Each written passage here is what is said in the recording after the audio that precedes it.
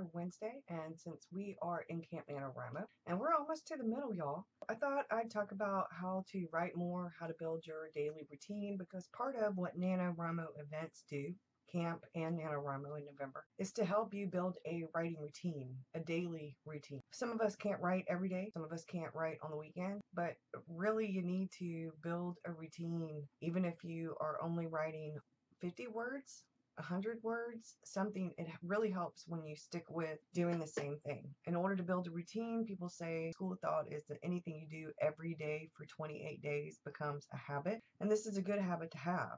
We're going to start with the first thing is to build a routine, a ritual. What you can do is have a location, make it yours, whether it's a corner somewhere or an actual room, make it a dedicated space for your writing.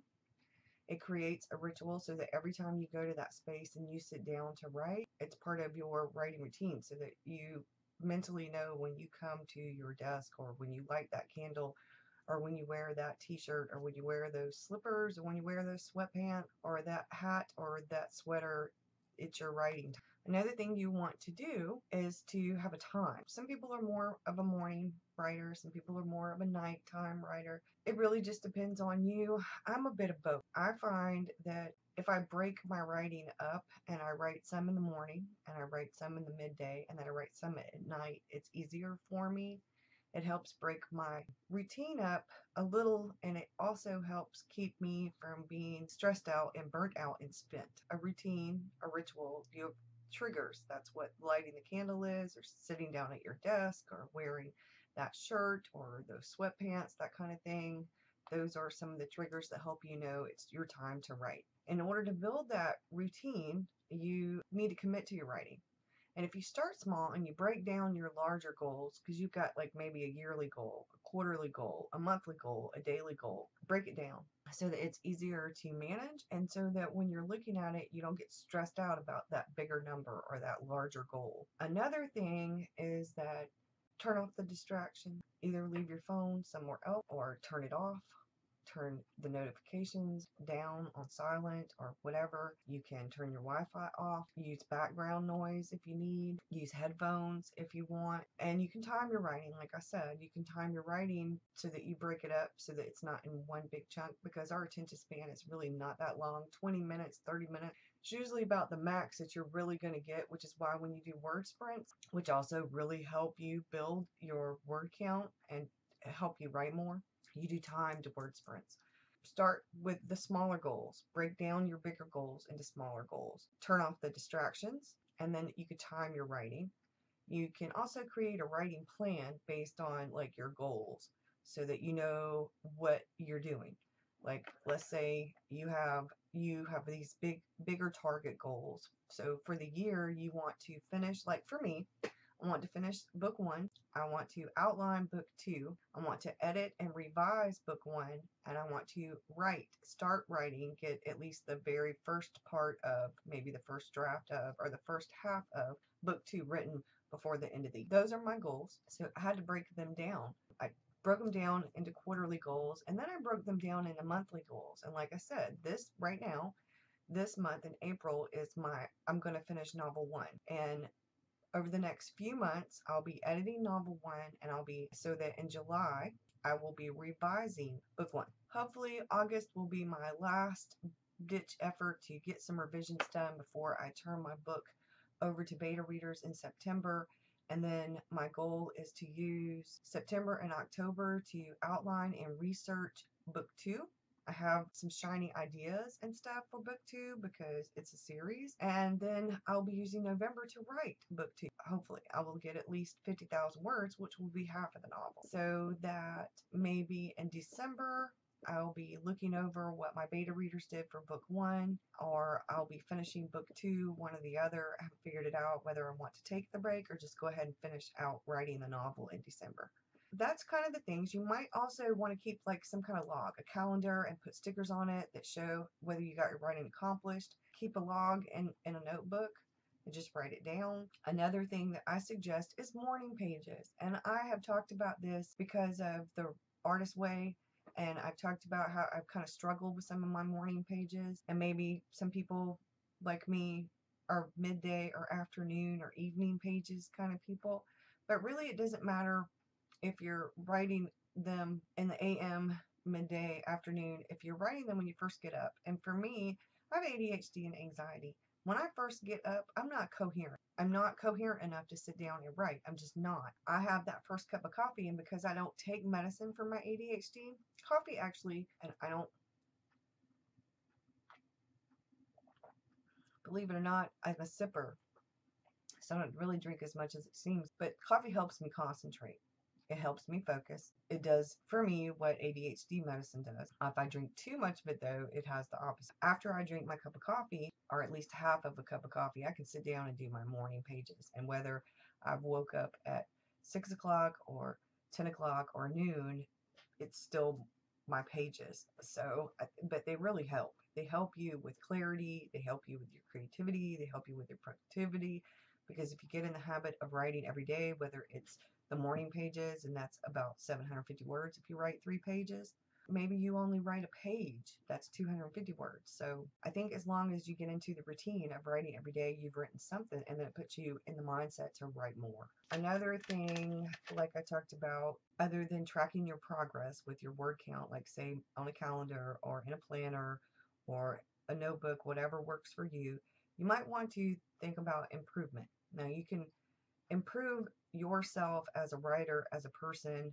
One, you want to think about reading books on the craft of writing. Make a goal to read a certain amount of books on the craft of writing, because we don't know everything, and there are successful writers out there who have some really good books on there on the craft of writing.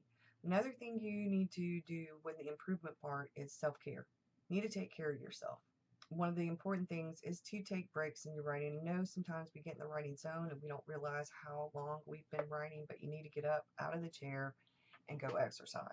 Do something that gets you up and moving.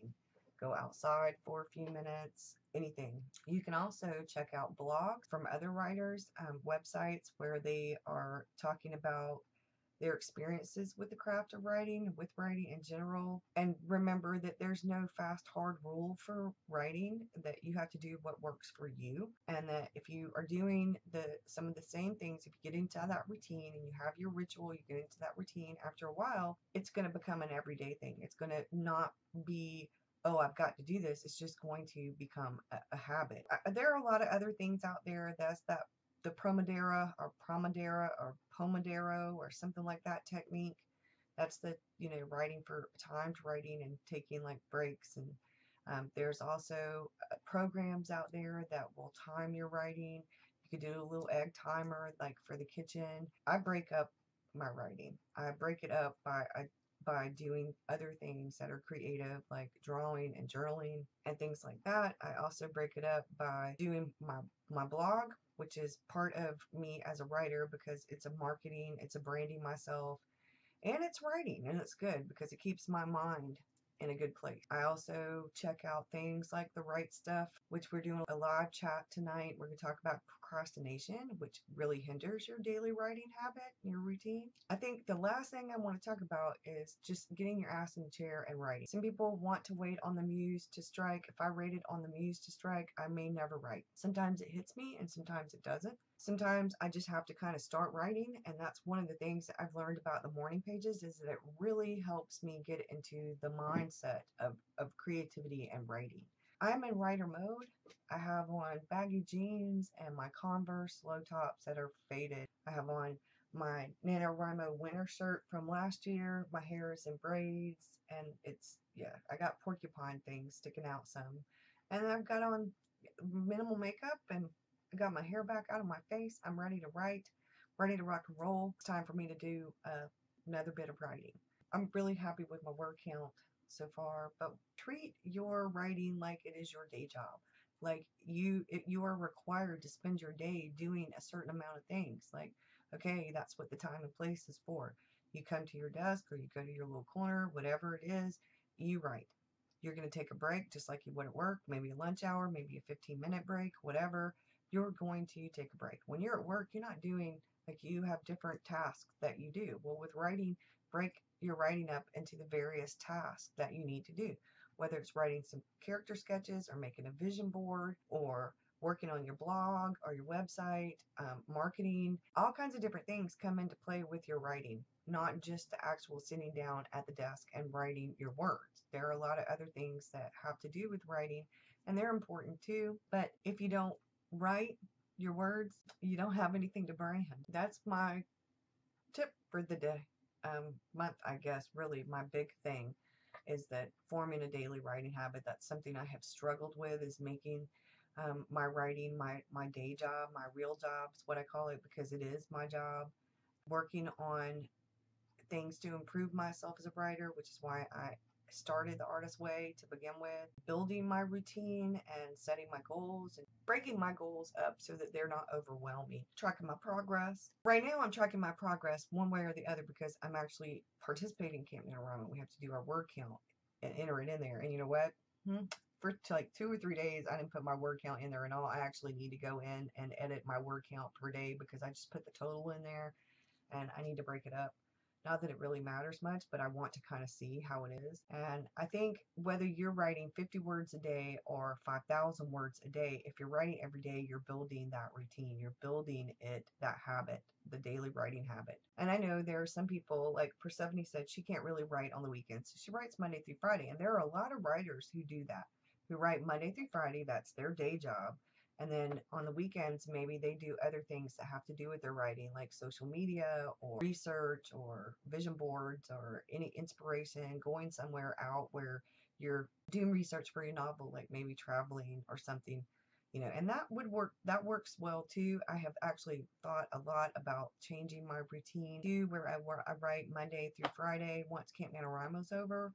I think I may end up switching and writing Monday through Friday and then using Saturday and Sunday to do things like my inspiration board or research and things like that that have to do with my writing but aren't actual writing. So use the weekends for some of what I consider to be the fun stuff. Not that writing isn't fun, because writing is definitely fun. That's why I write. I love writing, but doing some of the other things that are fun too. I hope you enjoyed the video. I thank you for watching. Like I said, I'm going to do a Q&A probably next week. So if you have any questions, feel free to put them down in the doobly-doo within reason. Some questions I'm not going to answer, so, But if you have questions within reason, like I said, put them down in the doobly-doo. I've got a log. I'm writing them down in my notebook so that I can, along with who asked the question, so I can cover those questions. Thanks for watching. Have a good one, y'all. Bye.